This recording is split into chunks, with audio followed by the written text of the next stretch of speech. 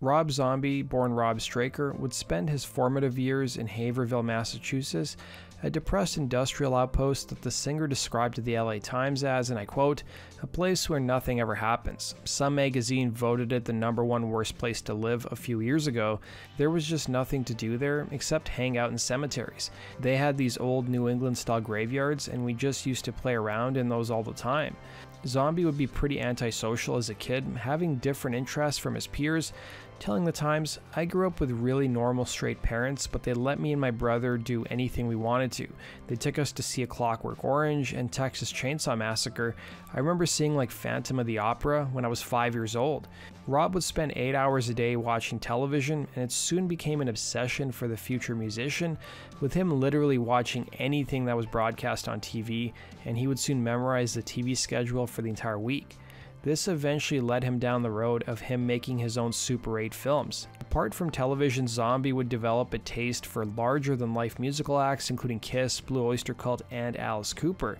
Couple this with his love of the DIY ethos of punk rock, and Rob had the basic blueprint for White Zombie. The band would form when bassist Sean Salt and frontman Rob Zombie both met while attending the Parsons School of Design. The band's first drummer was also a student at the same school. Salt would reveal in the book Louder Than Hell, "Rob and I were both oddballs. I think we were drawn to each other. We started the band within a month of meeting and basically lived together for 7 years. We both had dyed black hair, he had a stencil Misfits leather jacket, and I had a bunch of animal bones tied onto a necklace."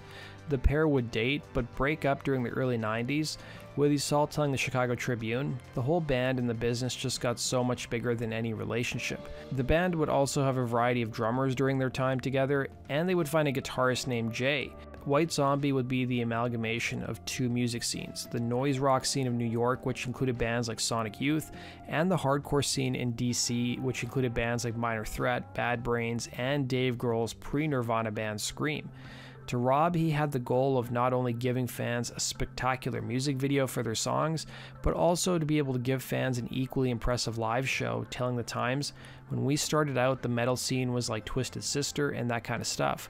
So the only place to start was the alternative scene, which I thought was so pretentious. The attitude of those bands was, we get on stage, make no effort whatsoever, be completely nondescript, and you guys in the audience are supposed to eat it up. You kids are supposed to just worship our feet. My feeling is, if you're expecting people to come and pay $20 to see your show, you'd better look up from your shoes once in a while. I like to see a band that gets up there and works hard for my entertainment dollar." It would result in the band rigging their own pyro using items they bought from nearby industrial stores. Despite being hailed as an underground act in their early days, that wasn't the group's intention, as Salt told Greensboro.com, "We were an underground band, but not by choice," with Rob adding, "We've always been trying to sell out, it's just that no one's buying."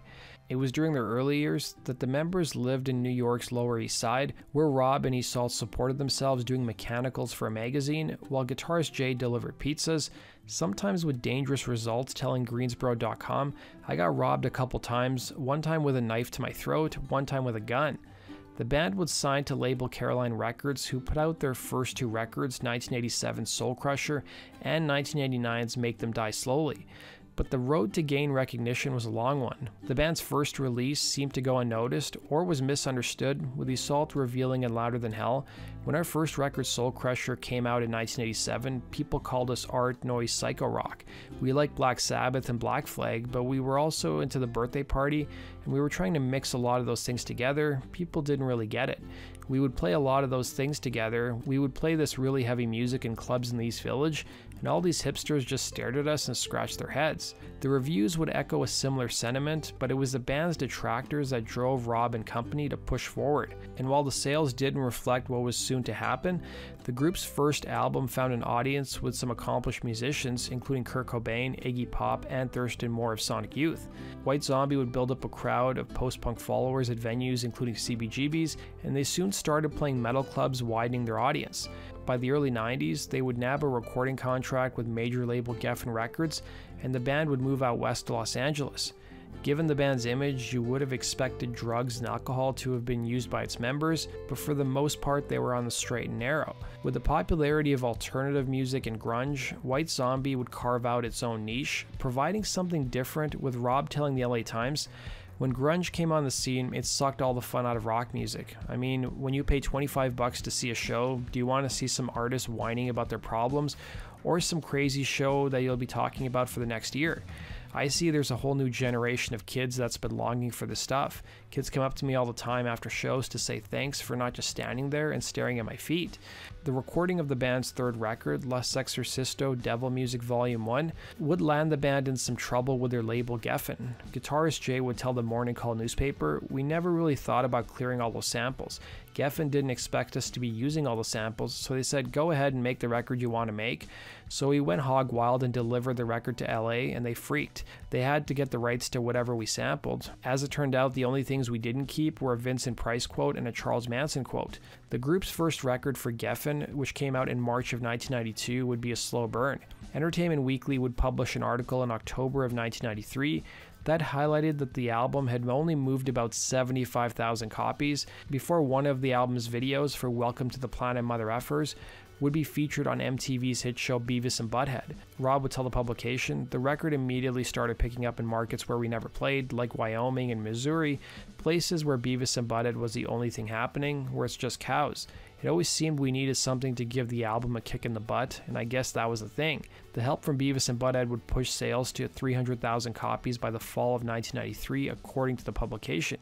The album would also be helped by the single Thunder Kiss 65, and by the end of the day, it would move 2 million copies. Despite the help from Beavis and Butthead, the band also resented some of the news coverage of the tie-in, with Rob telling Greensboro.com, "It's a really cool thing and it helped, but it's turned into this thing where people think Beavis and Butthead invented the band.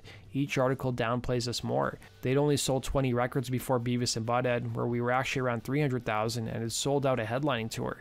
Other press coverage of the band branded the group as an overnight success, with Rob telling the Baltimore Sun, "I guess to mainstream press, it will always seem like overnight success because it's something they never paid any attention to. Anything that's even remotely in the world of heavy metal is very much ignored. Alternative acts will get a lot of press way before they're big, but metal bands always seem to have come out of nowhere. They're completely ignored, and the next thing you know, they're selling out Madison Square Garden, and you're like, who is this?" The band's success, though, would take the members by surprise, as Rob would admit that the biggest expectations the members had when they first started out was to play venues like CBGB's. But not all of the press coverage showered the band with praise, as they soon were being accused of being devil worshippers, with Rob telling the Baltimore Sun, "I don't even know how you could take it literally, but you can take devil music a couple ways. Rock and roll or whatever, heavy metal has always been devil music, and there's always going to be a little old lady pointing the finger." Being branded as devil worshippers would result in White Zombie being banned from performing in a few places, including Omaha, Nebraska, according to the Morning Call newspaper, with guitarist Jay telling the publication, "There were a couple places we weren't supposed to play because some group or another was going to protest, so I don't know how they even found out about us."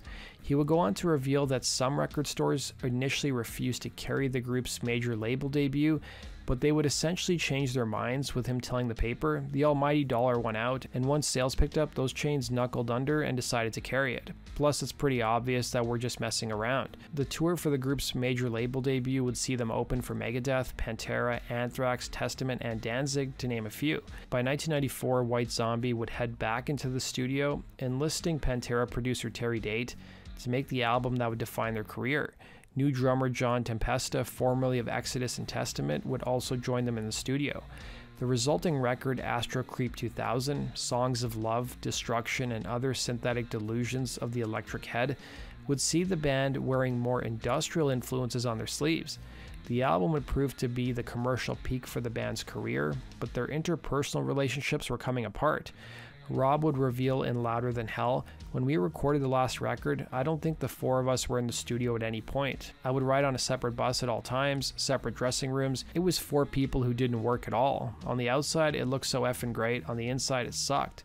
Released at just the right time in 1995, grunge had largely died the year before, as Alice in Chains were limping along, Pearl Jam was embroiled in a fight with Ticketmaster, and Nirvana was done. The album would prove to be the biggest of the group's career, moving 3 million copies, thanks in large part to the smash hit More Human Than Human, which took home MTV's Best Hard Rock Video. The success of the group in the mid-90s took the band by surprise, with Rob telling the Times, "Our success right now is kind of surprising because it seems like anything that's hard or heavy has taken a nosedive this year. A lot of bands that were doing double platinum last year, anyone from Queensryche to Megadeth to the Black Crowes, are trying to follow up those huge records now, and it's just not happening. While the album proved to be a commercial and creative peak, it also was a sonic farewell for the band, as their tour for the album would be the last for White Zombie. The band would co-headline alongside Pantera, and 2 years later, in 1998, Rob Zombie would release his first solo record, Hellbilly Deluxe, and many already saw the writing on the wall, which was only confirmed by an official announcement the same year that the band was breaking up. Shawnee Salt would reveal the straw that broke the camel's back in the book Louder Than Hell, saying, "The end for White Zombie came because Rob wanted the band to be a little more techno. Rob can be really controlling. Whoever's on his team, it's them against the world. Once Jay and I didn't want to go along with him creatively, he kind of considered us against them." Rob, in a lot of the press interviews since the band's breakup, has talked about his career aspirations of being a director of horror films and wanting to pursue other business ventures, but he also chalked up the band's split to simply being bored. His manager Andy Gould at the time would tell the LA Times, "It's like a marriage. Trying to keep two people together is a tough nut, but trying to keep four people together in extreme circumstances is very difficult." Rob has a very specific vision of what he wanted to do, and he felt it was time to do it. Rob would also take some parting shots at his bandmates, telling the same publication they wanted to be taken seriously as musicians. All of a sudden they wanted to be like Jeff Beck or Eric Clapton, and I was like, screw that. I mean, why do I care what critics think of me? Everything I love has always been hated by the critics. In the same publication, the Times would interview his former bandmates, with the Salt calling Zombie's assertion, and I quote, "a flat-out lie," adding, "Rob wanted to do his own thing and we were fine with it. He can tell people as many lies as he wants, but would I be running around in a costume playing Surf Garage if I wanted to be taken seriously like Jeff Beck?" she would ask. Rob would announce his intentions to dissolve the band during a conference call with his bandmates. In the years that followed, Rob has pursued a solo career and become involved with projects outside of music, while the other members play in other bands. As to whether we'd see a reunion, Rob has been pretty adamant that a White Zombie reunion isn't in the cards. That does it for today's video, guys. Thanks for watching. Be sure to like button and subscribe. We'll see you again in Rock and Roll True Stories. Take care.